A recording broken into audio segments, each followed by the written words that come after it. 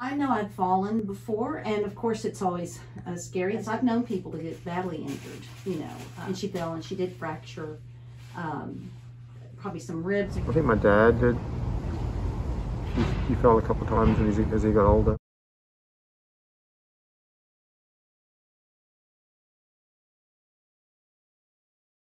Current methods for fall prevention require the patient to spend thousands of dollars on at-home devices or visit a doctor and start a conversation before they even know there's a problem. Our team wondered, what if we can predict a person's fall risk in the comfort of their own home using only their phone and intervene before falls happen? In order to solve the shortcomings of the current solutions, our team created a mobile application that can analyze a person's gait and predict the fall risk from this information. Our application, called GaitMate, is simple and effective. When a user first opens the GaitMate app, they will create their account through their preferred method. They will be asked to fill out their personal information, including name and age, as well as setting up a password for their account. After this page, they will be asked to fill out the initial questionnaire. This questionnaire is based on the activity-based confidence scale and is helpful in evaluating the user's confidence in different balance activities. The user will be asked to complete a simplified version of this questionnaire every month to keep the information up to date.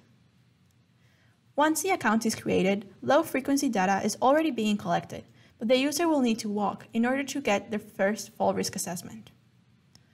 This initial page offers information on how the data is collected so the user knows what to do next.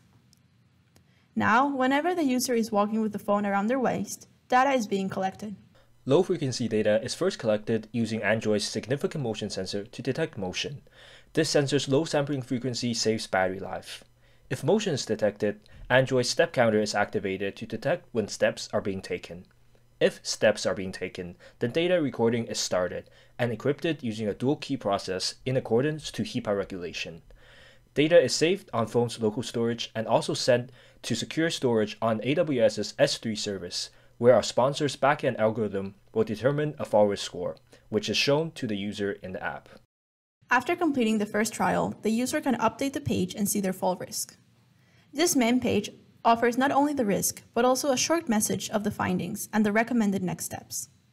The user can also access more information about what the fall risk means. As the patient keeps using the app, they will have the option to review their past data and their progress. In summary, our team has developed a mobile application that will assess a user's fall risk, which will help prevent countless falls and improve the user's quality of life.